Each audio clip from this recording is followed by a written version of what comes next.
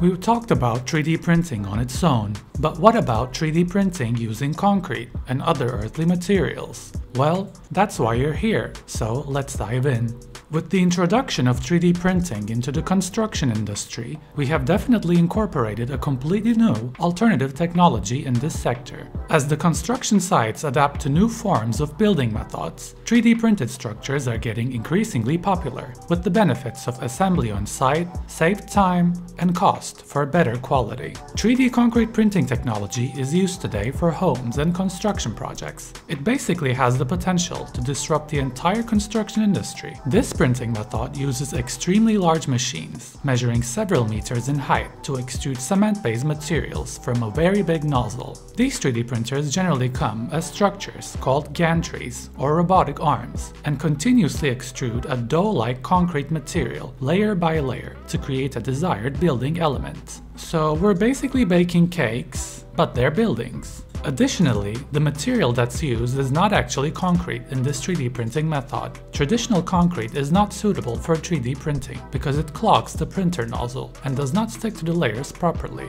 The ingredients of this special concrete mix are similar to typical concrete mixtures, which include water, cement, and aggregates like sand or stone. Yet the difference is the texture, and the consistency is kept similar to an aerated dough. Other materials like raw earth, sand, agricultural waste, and plastics are also potential components. The many benefits of this printing method include less waste, no need for large-scale concrete molds, faster building times, greater scale of design freedom, 24/7 printing, and lower material consumption, such as walls being partially hollow. I guess that's it. We have to accept that the machine has now taken control. A huge variety of structures are made possible with 3D concrete printing. One example would be Icon and Lake Flado's recently 3D printed house in Austin, which uses Icon's Vulcan construction system.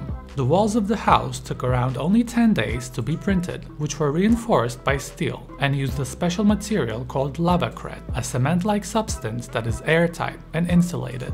In 2021, Germany's first 3D printed house was officially opened. The two-story house was built by Perry and designed by Men's Quartz. Perry printed the triple skin cavity walls, which are filled with insulation and leave space for water and electricity-related elements. The attic components also came as prefabricated parts, which were combined on site during the printing process. That's impressive, whether you like it or not. Today, some of the companies that utilize cement-based printing include Apis Core, Cobot, Icon, Wasp, Winson, Emerging Objects, and many more. One other aspect of large-scale 3D printing is that the workers require a higher degree of training and education, as the skills needed for the tasks are relevantly still novel.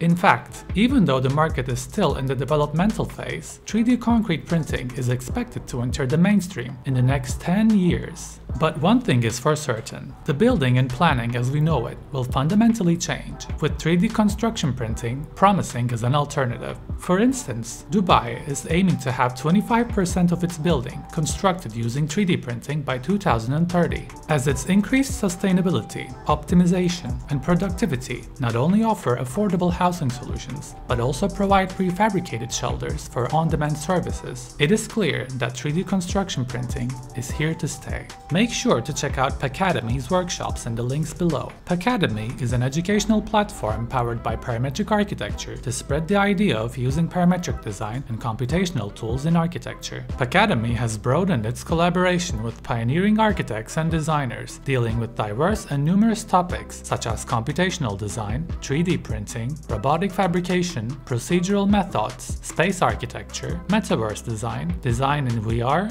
AR, and many more topics. You can register and join the live workshops or watch the previous studio's workshop recordings. To learn more, you can visit parametricarchitecture.com/pacademy. Thank you for watching, and don't forget to subscribe to our channel and hit the bell notification to not miss any new uploads. See you at the next episode.